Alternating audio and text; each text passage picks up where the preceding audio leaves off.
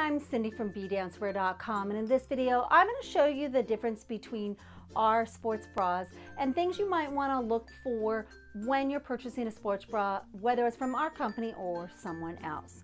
So this right here is our convertible sports bra. The beauty of this is it comes with a tie in the front, and then the back has loopers. So you can do a lot of different things with this particular bra. This is actually my favorite.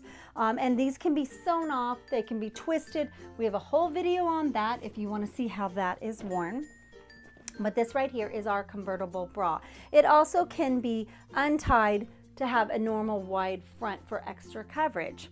The other bra, probably our most popular bra, is just our typical sports bra. So in all of our bras, there are little openings where we put a cup inside, and you can easily just pop that right out if you do not want that in there.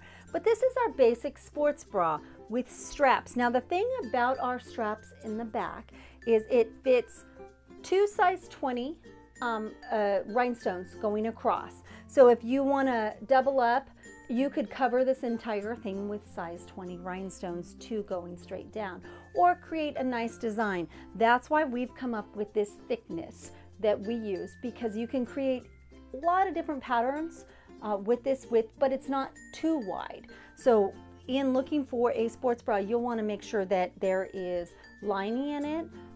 I love when you can put a cup in it, so it gives extra coverage. And then check out the size of where you want to stone it. So this is our basic sports bra right here. The next bra, which is really, this is my favorite because you can do so much with it, but next up would be actually our halter bra. The thing I like about the halter bra, it has a nice scoop back, and just like all of our other bras, it has little spots here where you can put cups in or out. They come with cups, but if you don't like them, just pull them out. You can either tie the back, or you can even crisscross it or do some sort of fancy design with this halter bra. But when you're looking at a halter bra, you want to make sure there is lining, there is coverage, and I personally would want cups so that you have a little bit of extra protection, whether you're walking into a cold or a hot arena. No matter what, you've got that extra coverage. And then the last bra that we have is a bandeau bra. And this is great underneath things.